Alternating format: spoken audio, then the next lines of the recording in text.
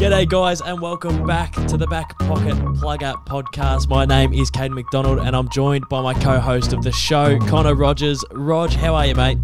Yeah, never better, MacDonald. Feeling fantastic. It's a rare day off for me today, so I've woken up bright and early and I've cleaned the house, which usually is an arduous task. It's something I never look forward to, but pumping the tunes, and I got into this groove where after the first 5 minutes, which was a bit painful, I started to weirdly enjoy it. You know, it's sort of almost bondage style. I enjoyed the pain, and the house is now absolutely spotless. Got a fresh haircut, so I hope the people watching it on the YouTube can watch a little more easily this week, and raring to get stuck into a bit of footy. Well, it has been a big weekend of footy. There's been a lot of chopping and changing of ladder positions. There's been some injuries. We'll get to it all, but I want you to kick off the show with the headline. Yes, as we know, our friends up in New South Wales are getting a bit of the Melbourne / Victoria circa 2020 treatment, and they are in a very harsh lockdown. So the headline is Sydney locks down dogs. Nicely done. Yes, thank you. Sydney are the headline this week, and there was a few possible headlines. I think there was a lot of big stories, but my biggest takeaway from the round is that Sydney are now firmly in the contender category. Absolutely, I could not agree more. I know the ladder positions don't suggest it, but I am, as a Dees supporter who will be contending and just looking at the top 4 or 5. Sydney are probably the team that do worry me the most, potentially. I think they're more of a threat than Port, even though the ladder positions don't sort of suggest that. And they are starting to get a little wriggle on at the right time of the year, which is what gets spoken about a lot in the AFL. It doesn't really matter what you do in the first 12 weeks. It's how you're looking with those 4 or 5 weeks to go and how you're building. And they are building quite nicely. So they are a genuine threat. I believe they've beaten 3 out of the top 4 teams, so you can't get a whole lot better than that, and that is form that holds up come September. And, you know, they've got the X Factor. They've got Big Budwa down there, so when it comes to finals time and he's hunting for that thousandth goal, not easy for a man with a list, you can guarantee that he'll be firing on all cylinders. And they have, you know, it's been spoken about a million times, so we won't go too far into it, but they have players like Tom Hickey, who they've just plucked from the clouds and is just doing magical things and being the most improved player in the competition. And once again, it's just because of their culture. They can turn average players good, and they can turn young players with late draft picks into talented youngsters. So it's unbelievable what they do at that football club. Yep. Heaney, Parker, Mills, Kennedy, Franklin, they are players that are just ready for that September action. A lot of those names have been there a million times before, sort of 4 or 5 grand finals this Sydney Swan outfit have made in the last 15 years. So they are a genuine threat. I saw an article pop up on my Facebook by 7AFL, and they'd redrafted the Wiedering drafts, and they did the top 5. Did you see it? I did, yeah. They had Wiedering at 4 and they had Mills at 3. Now, call me a one-eyed Carlton supporter, but are you taking Mills ahead of Wiedering? Is he having that good of a season? I'm not, but I'd have Dunkley over Mills as well. And I think Dunkley was sort of pushed to 6th or 7th. And it's quite funny because Darcy Parish, if you did that list at the start of the year, wouldn't be in the top 10. But now, after sort of a good 15-week period, he's right up in contention. So it was sort of done on potentially form of the last couple of weeks, that list. I'd have thought so. I was a bit taken back by it. But the flip side of the John Longmire-led Sydney coin is that the doggies just didn't seem to turn it on. And it seems like there's been a couple of times this year where, yeah, and they've had a consistent season, but there's been a couple of times where they've had a loss, and then all of a sudden their flaws come to the floor, as a poet might say, and you see that sometimes their forward line can be a bit dicey, and likewise for the back line. They are not in the pretender category, but no, they are far from it. In the they're not in the contenders with question marks. They're not in the pretender category, but they do have traits of a pretender where they wallop a terrible side.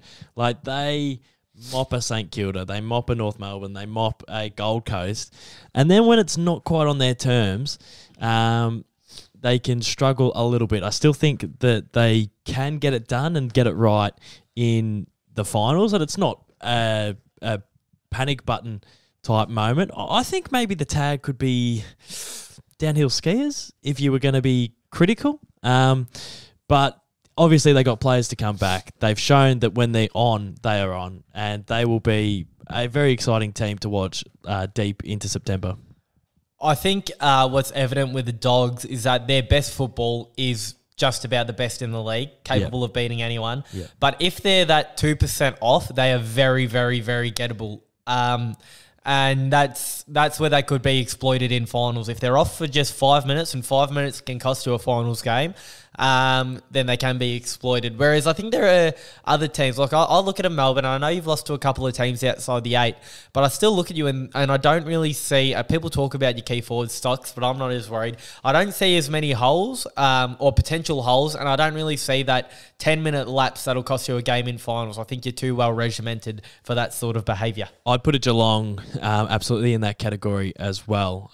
I think even if Geelong are off, they still win. And that's a testament to that footy side over the last 20-odd years.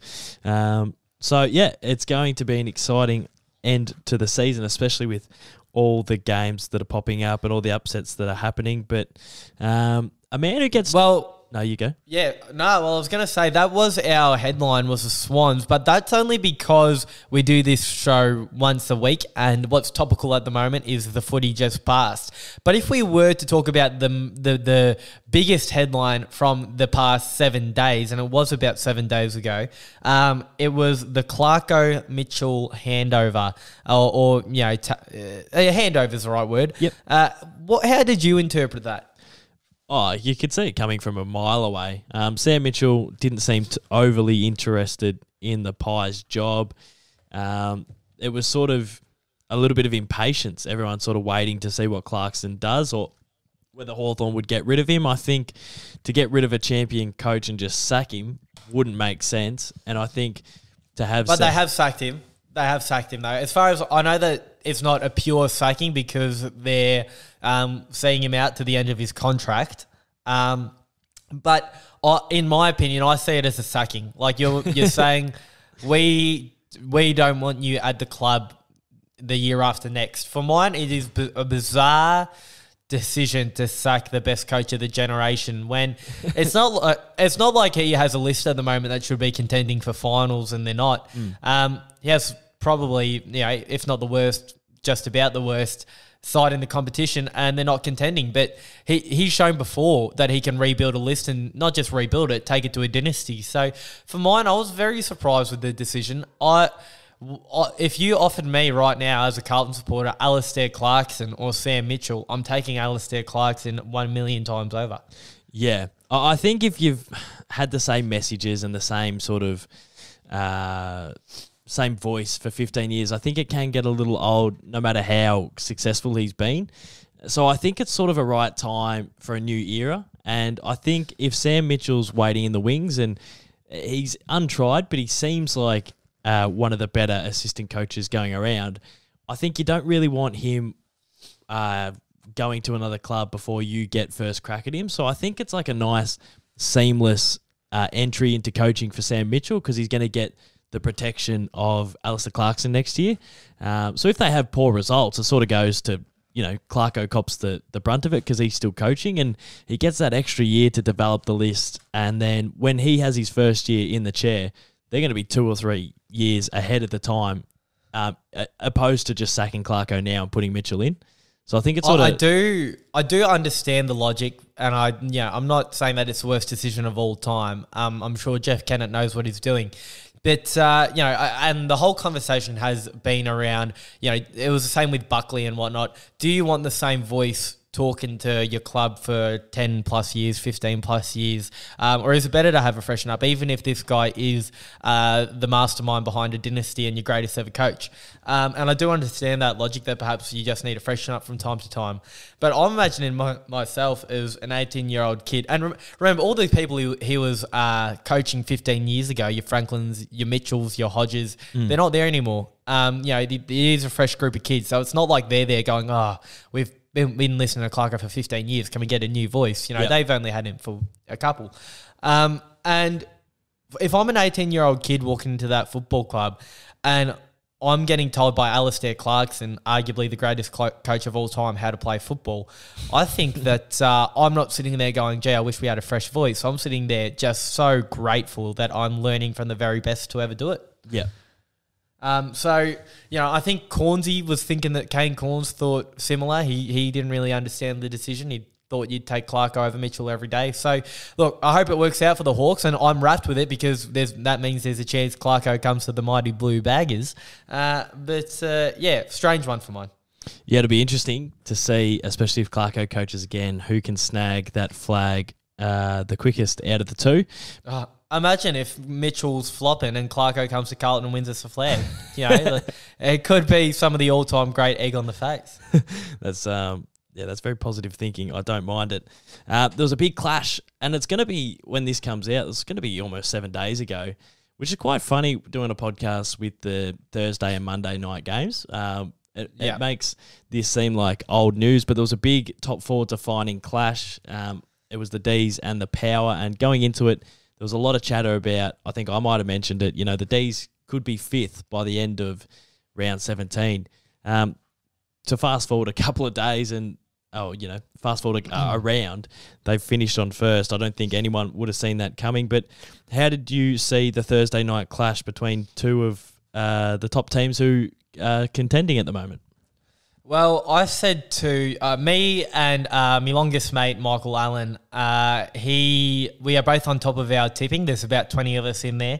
And we're very open when we talk about our tipping. It's not like we try and hide it and we wait until after the game to see who each other tipped. I said, who are you tipping in Port and Dees? And he said, Port Adelaide. And remember, he's my arch rival. We're top of the table. I said, don't tip the Power, mate. Tip the Dees. Port are pretenders. They look they look good against all the sides below them, but they don't look good against the sides above them. And Dees are the opposite. Dees, they have the ability to lapse against the worst teams. That's perhaps when they switch off mentally. But against the best teams, they show that they are the best team. They've beaten the best. So Port, and then I didn't actually know it was this extreme until after the game when the stat came out. But I didn't realise that Port haven't beaten a side inside the 8. Is that correct? Or maybe they've beaten one? They beat one side. They beat Richmond, but they're not in the 8 at the moment. Yeah. And whereas the Dees are yet to lose to a side in the 8, I think. Yep. So, or maybe you've lost to one. So, I couldn't believe so many people, almost a majority, were tipping Port Adelaide. And I did watch the whole game, and I just think that Melbourne are the most professional outfit in the league once again. And you just go about your business, and anyone who wants to doubt you again, do it at your peril. It felt like a finals type build-up. There was a lot on the line. It was Port Adelaide's chance to really make that statement. I reckon we flagged it round 5 or 6 that they had the pretender qualities. It was their loss against West Coast and then their loss against Brisbane despite beating Richmond. And we sort of flagged it in one of the podcasts. Is this pretender form? And it's just grown from then. They've had some poor performances at home to the Western Bulldogs, Geelong. So this was the big one against the Dees, who seemingly were stumbling a little bit, and they couldn't. They were gettable. Yeah, they were gettable. Absolutely gettable, and they still couldn't get it done. And I think it is a great sign for the Melbourne Footy Club, considering, everyone's waiting for the cliff to arrive and for them to fall off. But a win like that really cements them as a team that is genuinely contending. So it was a very professional win.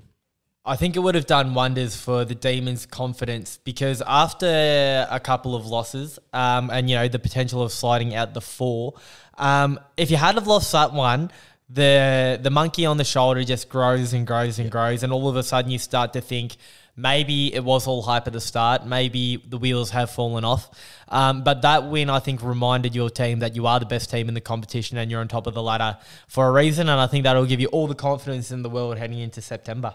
Yep, for sure. And it was a win that shaped the top four. There was a couple of other results that did shape the top four, which we'll get to. But the top 8 is not set. It is one of the most even years I can think of. And there was some massive results that shaped the top 4 and the top 8, Rodgy. Well, my whipping boys are starting to prove me wrong, and I'm having to eat my words. But there is nothing I love more than eating my own words. It doesn't say that I was wrong. It says that they've responded. Yes. And I love a response. So, when I think I may have bagged Sam Wiedemann at one point or another, and I labelled him a failed key forward that will never make the grade. And then he came out a couple of years ago in a final and absolutely dominated. He looked like Wayne Carey.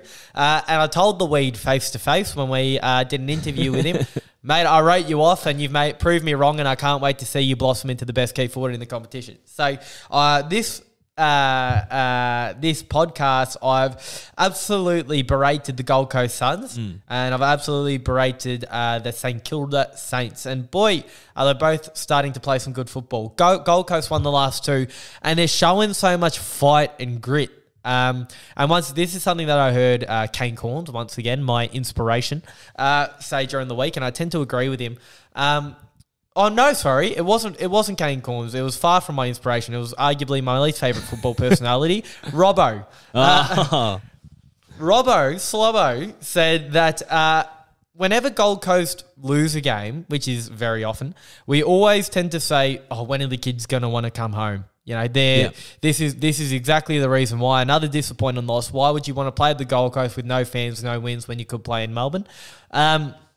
But we don't tend to talk about it when they win. We don't say this is why they want to stay, because they're the ultimate underdogs. They're all young 22-year-olds playing together, and they can upset the world. So a massive win like that, a 1 or 2 point win against the Giants, I think that could really galvanise the squad and have them saying to each other, lads, this is what we can build towards. We build on this. We keep on winning. We can make a charge, maybe not this year, but next year towards finals, and we could shut the whole country up. And I would personally find that an unbelievable motivation to stay.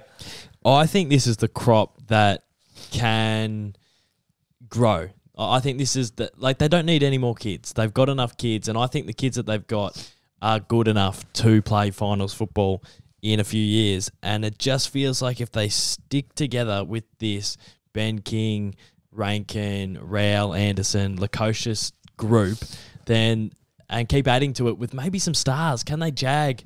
Maybe not a Gary Ablett, but can they jag a genuine B+ grader to help, be the experience for these kids to keep developing? I see their future being quite bright, and about time they start putting together wins in the back half of the season, because as we know, teams who have good form at the back half of years can continue the momentum into the next season, and they've just fallen off the face of the earth after round 4, 5, 6 in years gone by. So they're jagging wins, they're jagging big scalps. The Tigers and the Giants are around them on the ladder, and they've pipped them. So I think it's really important, and it's just making the finals race so exciting. And when you get a couple of wins on the boards, and consecutive wins is so important, because one win, it stops people bagging you for a little while. But 2 wins in a row, people start talking about your possibilities going forward. It starts talking about your future. And players that perhaps were unknown to the football community or never really got the light they deserved because they're just playing in a losing Gold Coast side start to get a bit more intention when you get 2-3 wins in a row. And someone like a Will Powell down in the back line there, he's starting to impress me now. These are the sort of players who are relatively unknown to a lot of the footy world, but if they're given their right time to shine and playing in a good team with a good brand of football that are winning games, they could be anything. So I'm starting to get a bit more optimistic about the Gold Coast and Stewie Jew. And I hope they stay together, with the motivation being, lads, let's shut the football world up and let's do what literally no one thinks we can do, and win a flag at the Gold Coast. And listening to Tony Cochrane, who is a bit of a clown, but I don't mind him. He is the passion and the leader that place needs. Just a cheeky little drive by there. Well, he's a bit of a clown, but I like him. Well, it gives me sort of Eddie Maguire on steroids vibes. Like, he's just so out there, but he's what they need. And he talks about the market that's up there and the amount of population that place is going to grow. So they can't leave Gold Coast. They just simply can't. Like it. I know we look at their 20,000 members and their 10,000 people that go to the game, but it is just about to explode up there. So to already have an established team and in the next few years have an established winning team, I think they could become a really solid club in the future. Well, they always talk about the grassroots down there, and I don't know the stats and figures, but they talk about how much the grassroots footy has grown in the Sunshine State since the Gold Coast arrival. So who knows? Hopefully in 10, 15 years you will see it boom up there. And I don't know if you ever listened to Peter V'landys from the NRL, but he just does not shut up about the AFL. He's always begging us. He's always saying they're trying to take our territory, but they'll never be able to take rugby from Queensland or anything. But you listen to Gillon McLachlan, he never speaks about the NRL. He never talks about Peter V'landys because we don't need to. We have no fear of, because they are seemingly irrelevant to us by all intents and purposes. But the reason why Peter V'landys is making all this noise is because it is a genuine threat. If we were no threat, he wouldn't be talking about us. Why would he? We're not a threat. Yep. He does see us as a threat. He does see Gold Coast potentially stealing young rugby fans, converting them into football fans up there. And that's why he won't shut up about the AFL. So he is hoping Gold Coast are a powerhouse in 10 years. I'm still a bit dubious, but I'd love to see it. But the other team, yes, they are starting to shut a few people up, and I'd love to see it because I love Brett Radden, is the St Kilda Footy Club. Can they make the charge to finals and make the top 8 like so many people thought they would this year, MacDonald? Well, there's a handful. There's a handful that can, and I can't believe that I'm saying they can. I cannot believe that I'm saying it. I thought they were gone for all money. I thought this was a wasted year. I don't know how they have jagged win after win in a row. And if you count the Adelaide game, which they should have won, they would have been right in the hunt. They're a chance for sure. And I see West Coast really vulnerable. I see Richmond out of the finals race. So there is a spot for the Saints, a Freo, a Giants, and the like. I can't believe, I've only just looked at the ladder now. It's the first time I've really looked at it in depth properly. I can't believe Fremantle are 7th. They're not just clinging on to 8th by 1%. They're not 10th and by 2 points and a win and a couple of right results could get them in there.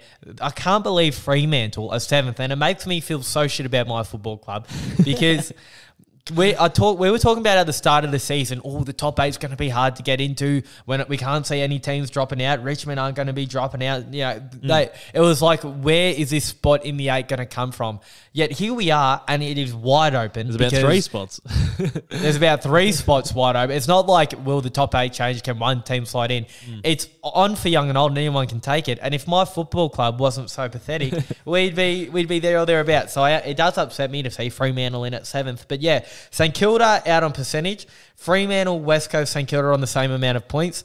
GWS are 2 points behind them. And then just one win outside the 8 is Essendon. And they look so impressive. And Essendon have a relatively easy run home. I've done the ladder predictor. So for the first time this year, I've done my homework for the podcast. Yep. And I had Essendon finishing 8th because they do have a relatively easy run home, and by relatively easy, I mean they need to win their next 4 games.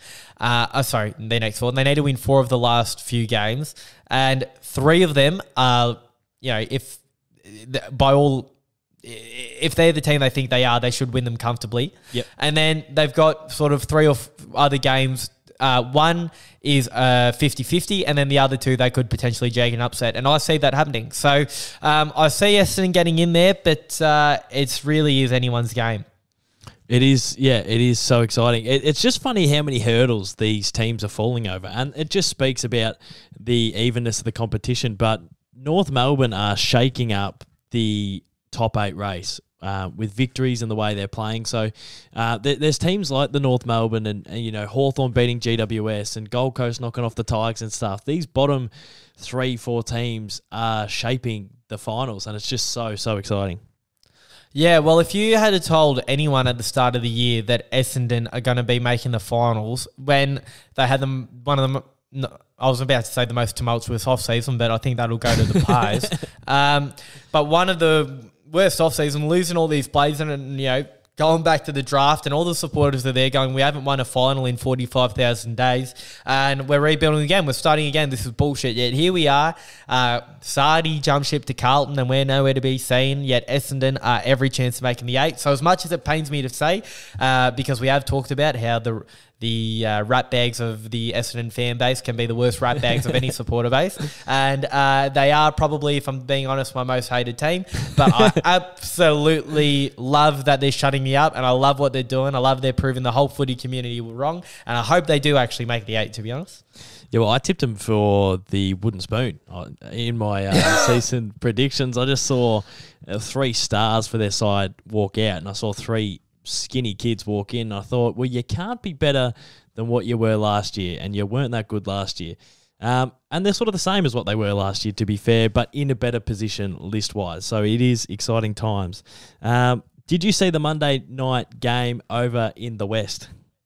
The Monday night game in the West, the Eagles and the Roos. I did, in fact, see that game, MacDonald, and I actually only saw the last quarter, and the mighty Banyule Football Club, we have a punters club going for our footy trip. We're going up to Echuca, and this was the first week where we all chipped in 50 or $100, I can't remember. And our plan was each week we'll whack it on $1.20 or $1.30 pop. So there's 30 blokes going $100 each. That's $3,000 on $1.30 pop each week. Yep. By the time we go to footy trip, hopefully we have, I can't remember the number, but it was something like over $10,000, and that'll pay for all of our drinks and expenses on the trip. So our first round of tipping, we put it all on the West Coast Eagles, and boy were we disappointed. Oh no. We thought $1.30 or whatever they were in Perth. We'll have it all on that. A nice, easy, cozy win for the West.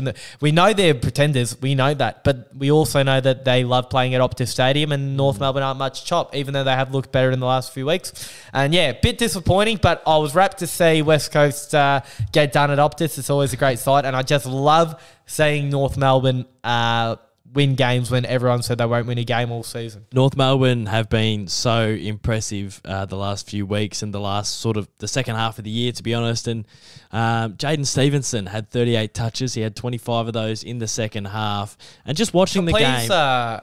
Sorry, Dossie, please, Collingwood supporters, comment if you're watching on YouTube or DM us if you're just listening on Spotify.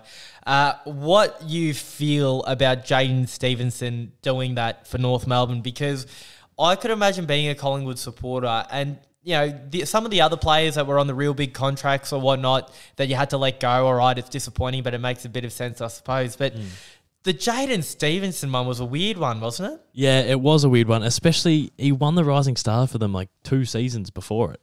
That is your future. So, yeah, it doesn't really make any sense at all. And I didn't know he had this in his kit bag. He sort of he pinch hits in the midfield.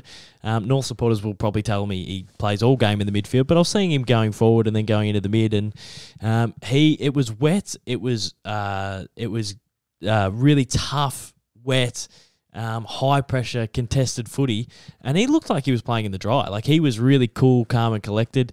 Davies Uniacke was unbelievable. Zerha kicked 2-6. He could have really had a day out at the office. And then Larky was presenting really, really well. And they were just so hungry for that win. And when there was 10 minutes to go and West Coast had kicked 4 in a row and had North on the back foot, I'm sort of rolling my eyes going, damn, this would have been a great finish. But now West Coast are going to run away with it. But the Roos boys rolled their sleeves up, dug super, super deep, and they were hungry. Once they could sniff it, they were really, really hungry, and it was an unbelievable victory. Yeah, I'm so stoked for North Melbourne, and I love their coach. I think he speaks really well, and I see him taking the Roos to the promised land, doing big things. Hopefully they've landed that big fish off season, and we'll see them finally catapult themselves back into the 8. All right, perfectly put, Rog. And now we're going to move on to one of our favourite segments, one of our only segments, We're going to move on to the GBOs, and I'm going to get you to kick it off with your O this week, Rodgy. You're out on the full. Yes, I was talking about how proud may not be the right word because I do actually really hate them, but how impressed I am by Essendon. Winning by 10 goals against the Crows and catapulting themselves into finals contention and proving a lot of people wrong. But Adelaide, Tex goes down and they don't really have a plan B, and they're only scoring 21 points against Essendon, and that's just not on. Essendon, they're not a Melbourne. They're not a team that's impossible to penetrate. They're a young side. They're very vulnerable. And, Kane Corns has been referenced a few times this episode, but he came out at the start of the season and he said this Adelaide side is the worst to ever pull on the jumper, the worst list to pull on the jumper. And at the start of the season, it did look like they were proving a few people wrong and shutting him up, but as the season starts to wear on and progress and the players are starting to get tired, it's becoming obvious that maybe Kane Corns was right. They've had a few very disappointing losses. And 10 goal, only scoring 21 points and losing by 10 goals against Essendon probably isn't good enough for mine, and they are my clear out on the full for this week. And I think it's probably time for a little bit of a clip, considering they have over-exceeded a few expectations and been quite brave, and you can sort of see where they can go with this team. But I think it's probably overdue and probably a little bit fair that they finally get their whack. That's a great out on the full, Rodgy. I'm going to go with out on the full, and I believe it bleeds into your behind, so we'll both sort of openly discuss this. But the Jamrra Ugle Hagan debut was very, very interesting to me. I'm never, ever going to pot a bloke who plays his first game. A lot of people were writing him off and being quite critical, so I don't want to go down that route. But just the selection of him was quite interesting. I think Bevo's been really strong all year in not playing him, and I think it's sort of been justified because he hasn't been banging the door down necessarily in the VFL, but to be brought in, I know Norton went out. I'm not 100% sure where the Shackmeister was, but Jamara finally got his run, Sunday Arvo footy, and everything he touched turned to rubbish, to be honest, the poor fella. It was a tough debut for him. And yeah, I'm just sort of questioning the selection of him a little bit. Yeah, so he was my behind, and the reason he's my behind is because I have nothing against Jamarra. It's not his fault he's gotten picked, and I still think he's going to one day probably be one of the best players in the competition. Yeah, for sure. But the selection was an interesting one. And people say he's the number one draft pick. Why isn't he playing? Just because you turn 18 doesn't mean you're ready for AFL football. For 5 years between 18 and 23, I couldn't get a kick in the Division 2 reserves at local level. And this is the first season that I feel like I've actually grown into my body, so to speak. I'm starting to understand it a bit better, and I'm starting to play some decent footy. So I don't expect them to wait until 23 to play Jamarra, but he's an 18 or maybe he's probably 19-year-old kid, and he looks like a kid. I know he's a big lad, but he hasn't got an AFL body yet, and his fitness, his strength, it's just not up to AFL level. So I think you're doing him probably, maybe one game could be okay, give him a taste of it so he understands and learns how far off the pace he is. So when he goes back to the twos, it makes him work harder. If that's the logic, then I'm all for it. I think that makes a lot of sense, because if he's in the twos, probably underperforming, because he hasn't been banging the door down, and he's knocking on Bevo's door every week, and he's saying, Bevo, give me a game, I'm ready. Maybe Bevo's going, you're not ready, you're not ready, you're not ready. It comes to this week, and he goes, I'm going to give you a game just so you understand how not ready you are and how much you have to work to become ready. So if that's the logic, then I'm all for it. But some people seem to think that the logic is apparently Sydney red hot on getting Jamarra over, teaming him up with Logan MacDonald to make a formidable forward line for the next 15 years. And if the Dogs panicked and went, gee, we don't want Jamarra to go, we're just going to gift him a game, then I think you're probably doing him a bit more harm than good there. Do you reckon there was a lot of questions? Like, Bevo's gotten frustrated throughout the year getting asked about Jamarra at every press conference. Do you reckon there was a little bit of, oh God, I'll just play him for the sake of it? Or do you reckon like that got into the conversation at all? I don't see Bevo being like that at all. In fact, I think the constant questioning probably led him in the opposite direction, if anything. Yeah. And went, no, because the last thing you want is for everyone to be saying, where's Jamrra, where's Jamrra? And then he gets this big head and this overinflated ego and you play him and he thinks he's a superstar. I think Bevo did the right thing. Everyone's asking, where's Jamrra? And he would have been saying to him, I have no doubts behind closed doors. We are not playing you until you are ready for AFL football. You need to prove yourself in the twos first, and then we'll bring you in. So, yes, Jamrra, he will be a star one day, and at the end of the day, he's with Mia Favola, so he can't be too unhappy anyway. Yeah, he'll get it going, Jamarra. Another preseason, and you got to take into account these sort of kids haven't played footy for 12 months. They obviously didn't play all of last year, so he's going to be an exciting prospect, no doubt. I'll move on to my behinds, and it was just some of the injuries this week, Rodgie. Zachy Butters, a fan favourite, came in after a long time out with his ankle, and unfortunately, I think he hurt his knee, and it seems like that could be a lengthy one. Eric the Eel, one of the most exciting and important members of the Brisbane Lions forward line. I actually missed this. What did Eric the Eel do to himself? ACL. Did he? He did. So he is far out. Gone. Brussels sprout. He's out for 12 months. He's going to miss the grand final, maybe. Well, yeah, he could miss two. The way the Lions are going. So he is in. Yeah, he's out with an ACL, and that really shakes up their forward line because Joe Danaher is going to have to do a lot of the work. He's now going to get double teamed, triple teamed. Your Daniel McStay is now not the role player. He's going to have to carry a lot more of the load. So that's sort of McStay can play a bit. I'm a bit of a quiet fan of McStay. He's got some of the greatest hands. He sticks his marks. Gecko hands and a big boy, just a big lump of a lad. I reckon he could be one where Eric the Eel goes down, Linguini arms Hipwood, and you see McStay come in, and people go, oh, he's the coming of age role, like when Paddy Ryder had to go into the ruck for Essendon. I think it might have been on Anzac Day, and he really stamped his authority on the competition. So, I know that your behind was Eric the Eel, but I'm starting to get a bit excited about Big McStay. I wonder, maybe I think they delisted Matty Eagles, but geez, that would have been a story if he just came in, played a role, won a flag. The big Matty Eagles man. But yeah, and we can only dream. The recruit. The recruit. And then the last one was Hugh Greenwood. I think he escaped the ACL injury, but he's done a significant knee injury as well. So just a little bit disappointing. It's this exciting time of the year, and it's sort of that time of the year where if you're out for a long time and probably out for the season. So a little bit disappointing, and my behinds are just a couple of those injuries. I can't believe you've made Jamarra, Ugle, Hagan, you're out in the full, and you've made injuries your behinds. Yeah, surely, how have I done that? Yeah, surely we swapped that one around there, MacDonald, but that's okay. Good point. My goal, and I don't know if I'll pay a better goal all season, even if I was David Roden standing in between the sticks, I don't think I could pay a better goal than this. And it is Charlie Curnows' return game back to the VFL this upcoming week. It was announced over the weekend that, yes, it's time. Charlie Curnow, after 2 years out, will return. And, God, that fills my heart with joy. There was times there where I legitimately thought he could be done. Like, we might not see Charlie Curnow back again.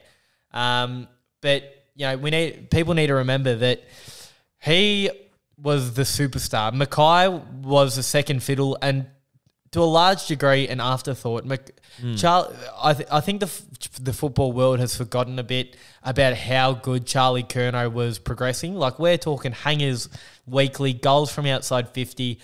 Me and Mike were talking about it the other day. We were talking about what sort of footballer is he? Is he a explosive Dustin Martin, Jake Stringer type who bobs up and, breaks packs, kicks four? Is he a Buddy Franklin type that just kicks goals outside 50? I'm not saying he's better than any of these guys. I'm just saying he's a completely different look player than what we're used to seeing. He is a super athlete, super fit, unreal hands, unreal kick, exciting X Factor, has it all. So I cannot wait to see him back wearing the navy blue, and I pray all the excitement is met with an equal amount of nerves, because if he does another injury again, I will cry.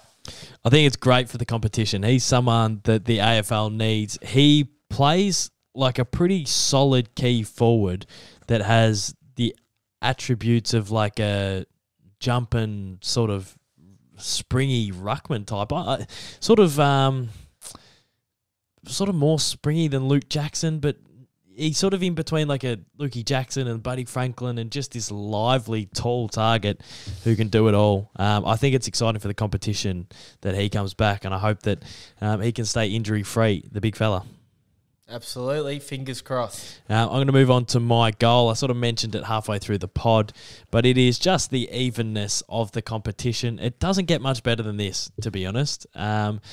As much as I'm excited that the Dees are a win on top of the ladder, I know we're one result away from being back within the pack. And, you know, a week ago we were almost slipping to fifth, and now we're not. And, you know, Sydney knocking off the Bulldogs means that they're one step closer to the 4, and it takes the Bulldogs one step closer to the pack. And all the upsets that are happening in the lower part of the 8 and just outside the 8 just makes for such an exciting competition, even to the point where if the North Melbourne Footy Club didn't draw a couple of weeks ago to GWS, they would now be only percentage off being off the bottom of the ladder. So it's just evenness everywhere. It's what we've always wanted for the fixture. Usually this time of year, there are dead rubber 440 games galore. Right now, every game is for something. So it's just a super exciting time to be an AFL fan, and it could be the best season ever, to be honest. I think it could be. Usually at this point, you've got your main contender, maybe your top 2 contenders, and you're going,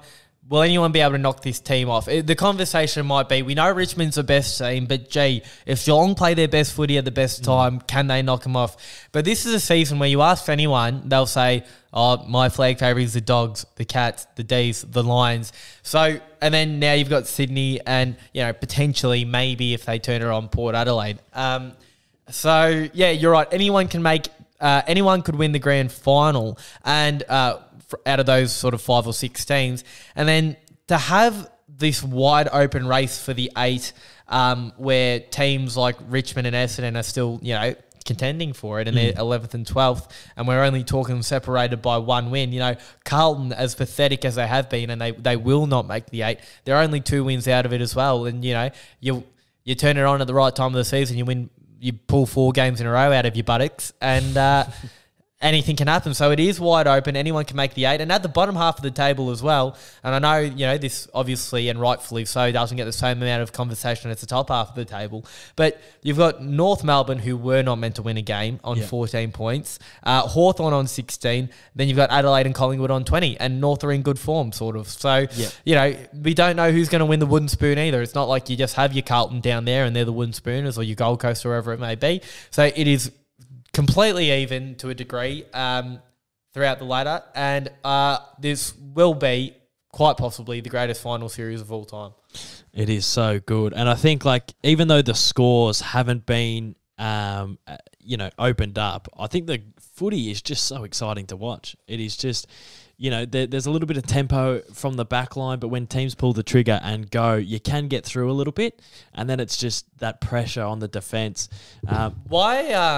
Why do you think it is so equal at the moment? Is it quite simply equalisation is finally starting to do its job to full effect? Or do you think potentially every club has maybe adapted pretty much the exact same game plan to a degree, and, you know, as Sydney have taught us, it's more plan than it is personnel to a degree. You know, you can have the best personnel, but if you don't have the best plan, you're not going to be making finals. So do you consider it to be equalisation kicking in, or do you think maybe everyone's just playing a similar brand and that's showing equal results? Well, I think no matter where you go as an AFL footballer, you are in an elite environment. Like, there's not many places, like the Gold Coast Suns, you know, have been pretty average for a couple of years, but I think if you walked into that environment, it is an elite place to be in terms of the footy science, or the sports science, to the coaching, to the vision,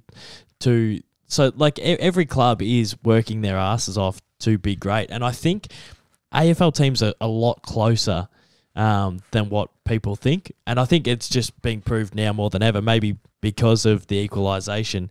But I watch every Simon Goodwin press conference, and for 2 or 3 years now, he goes, AFL footy's bloody hard. Like, you know, even if we win or lose, we might win and we've knocked off a lowly side, but he goes, and it might not be convincing, he goes, I don't think you guys are giving the credit that the competition deserves. It is bloody hard. It's bloody hard to win consistently. It's, you know, every team on their day can win. And it's one of the only sports in the world at the minute where that can happen. Like, teams are beating the premier from the year before and then losing to the current wooden spooner. So it is just so even at the minute. And, yeah, it's great. We are blessed. We are grateful. And we can't wait to watch another 6 weeks of it in the lead up to finals, Dusty. I'm so excited, and we'll be here to chat about it along the way. Rodgy, thanks for joining me.